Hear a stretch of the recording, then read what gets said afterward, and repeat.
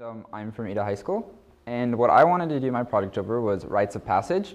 And the reasoning behind that was because in the fall in Ada there's a university called East Central University, and they had a little exchange program with a university from Limoges, and there was a young lady named Elsa who would come once a week, and I would help her with her English and how to pronounce words and read to her, let her listen to my accent and whatever, and then we'd spend 30 minutes doing English, and then she'd help me with my French, and we'd play games like you have 1 minute to describe a party. What would you bring? Explain that, and stuff like that. And so I really wanted to do the program, and I was trying to think of a project that would interest me. And so one day during one of my lessons, she was talking to me and Madam Earl, and she was completely shocked that when she went camping, one of her friends, one of the other foreign kids, went to go to the bathroom in the woods, and a police officer threatened to arrest him, and she was completely shocked by that, and that's what kind of brought up the cultural differences and whatever. And we started talking, and she was very shocked by how we danced in clubs and how guys and girls grinded on each other and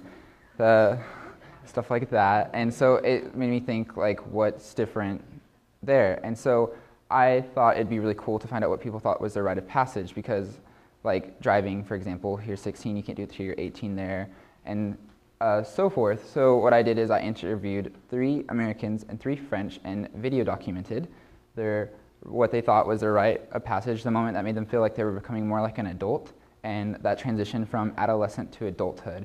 And I wanted to do different ages and different locations. The reasoning behind that is because what I experience as my generation will be completely different than my kids or my parents, because the technology is different and the culture is different, and then also between the 2 countries, because yes, France is different too, and there are similarities, but their technology might be a little different, or what's happening historically in the generations between the 2 countries is different also.